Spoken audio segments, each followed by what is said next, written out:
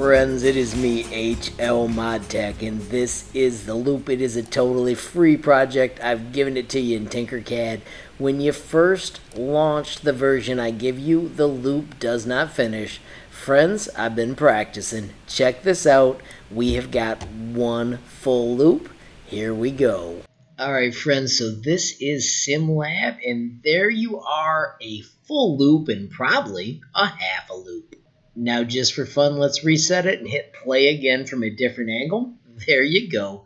You can back up and double check these and just keep testing to see if it works the way you thought it was. How cool is that? It's so fun to be able to change the orientation and see just how it is going through the track. Of course, now that we've had success with one loop, I want to get two. Friends, just a quick reminder, this is my website, HLModTech.com. I've got the page dedicated to Tinkercad with all the amazing categories built for beginner lessons, and then just below that, you can find the HLModTech profile. Now, when you land on the profile, you'll see all of my projects sorted by likes. Don't forget, if you click them, there is almost always a tutorial so that you can learn whatever I was sharing. Also though, if you sort by recent or trending, you'll be able to find my latest projects, including the awesome Sim Lab Challenge. Friends, when you hit copy and tinker, you'll be starting at the exact same place I was, and maybe you can be the first one to make it do 2 loops. Just remember, when you launch it, the tiny ball is up there. If you select it, you can do F to fit view. You could adjust its steps. I also recommend doing the 0.1 shift nudge and adjust it to find the exact size that you think is going to work. Once I go back to home, you can see that we've got the loop, and it was already aimed, although you may need to nudge it. There are notes here that explain everything just a little bit more.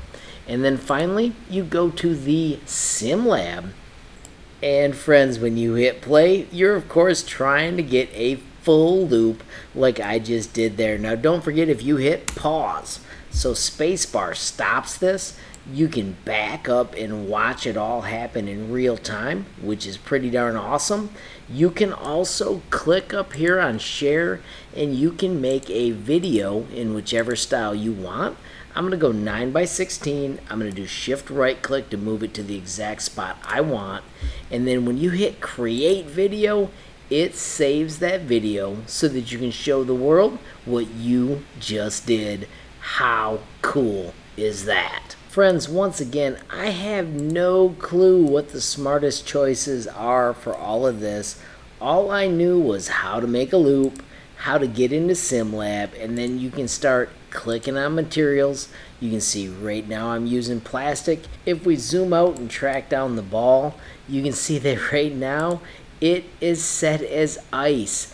I do not know the smartest choices. I'm just exploring, having fun, and seeing if I can get through all the loops. Hopefully, friends, since I have solved the first loop, you can come up with the correct materials to get it through the entire loop system. Finally, friends, of course, if you enjoyed the video, please give it a like. Please also hit that share button so more people can learn about HLModTech. Of course, friends, you absolutely make my day if you take time to leave a comment down below. And if you haven't subscribed yet, what are you waiting for? Smash that subscribe button, and last but not least, hit that notification bell if you want to be the first to know when there's a brand new video from me, HLModTech. Thanks for watching. Have a great day.